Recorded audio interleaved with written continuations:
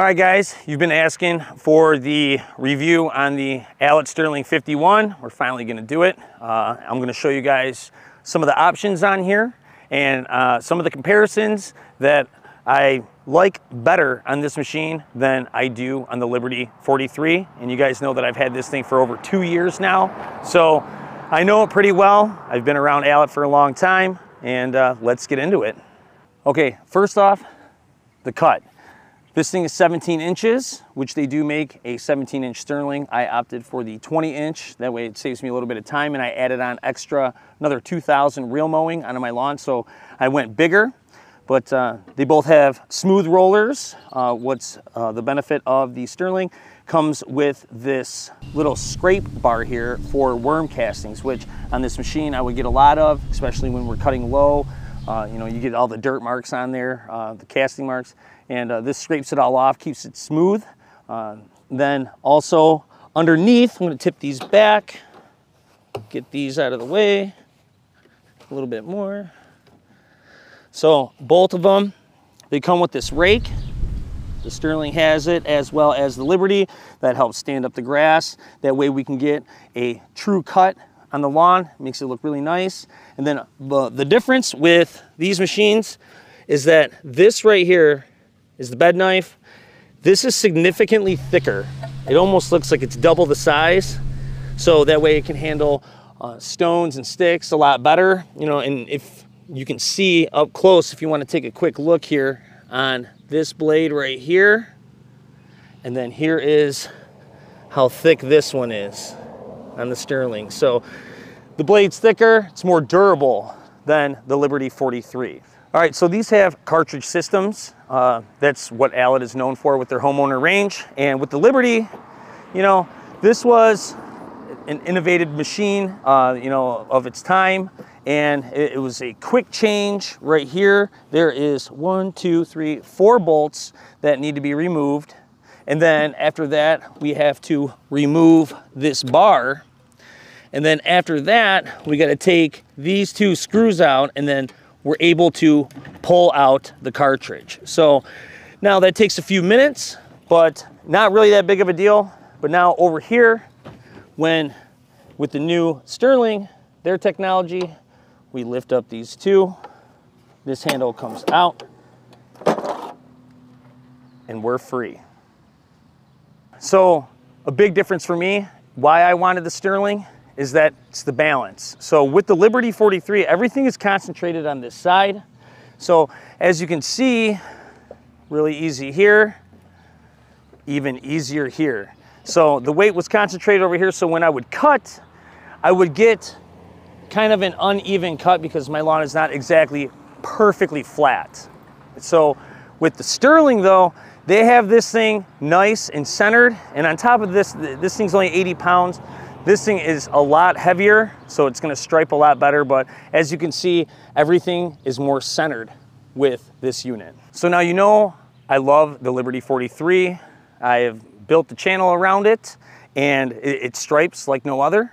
But you know, the workability with it, the controls, I was kind of skeptical on it, but you know, it is what it is. So there is the speed right here, which is not a big deal, but it is this. This always seemed a little flimsy, and then to get it going, we push this, and I don't know, you just want something more solid, and I don't know, they fixed that with the Stirling, because now they mixed with Ego, and we now have clicking, solid, stays in place, and then we have these trigger buttons here that make the machine move.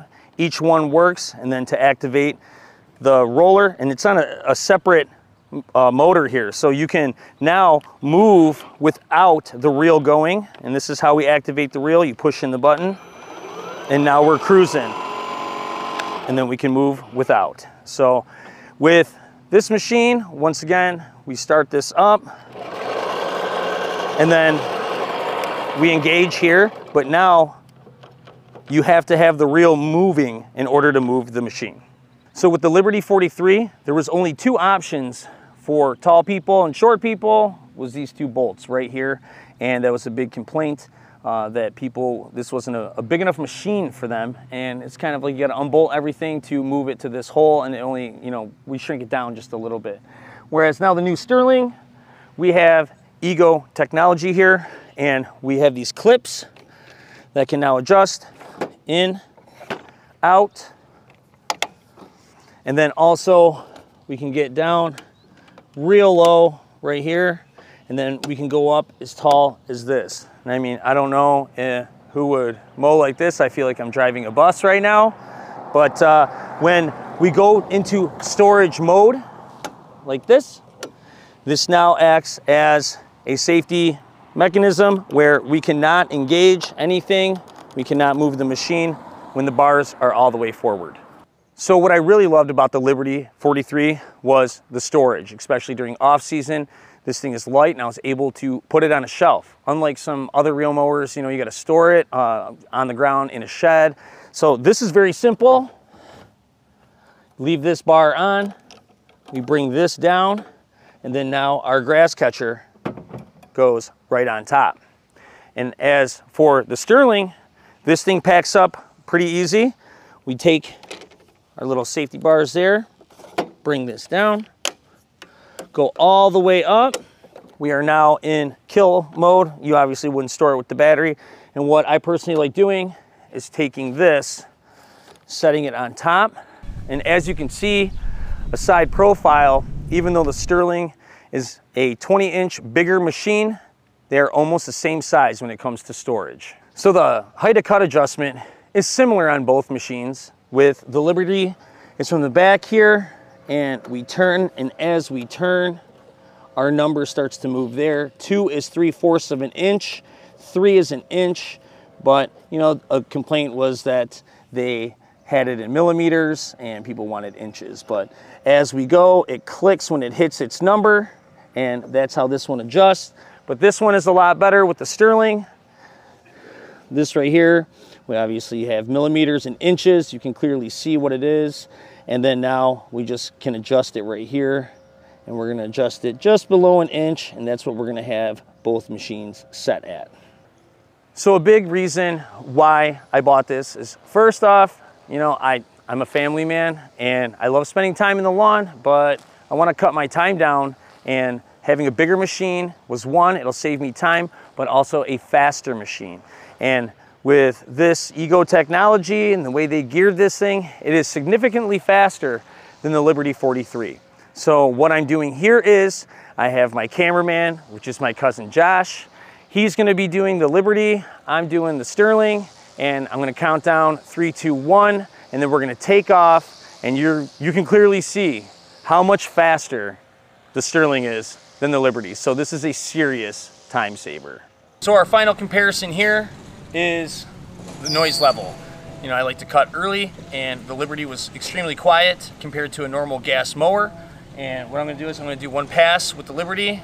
The blades are all cutting paper. So we're gonna do one pass with the Liberty, and then right after I'm gonna do another pass with the Stirling, so you can hear how quiet it is, if you can even hear it.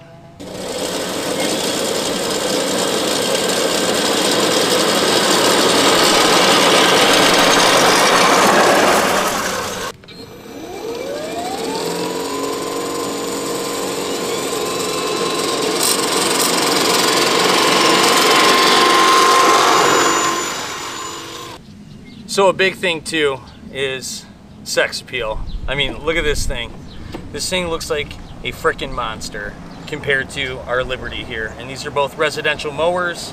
So, I don't know, just the overall appearance, the design on this it's very attractive. Nothing against the Liberty. I love this machine, but now it's time.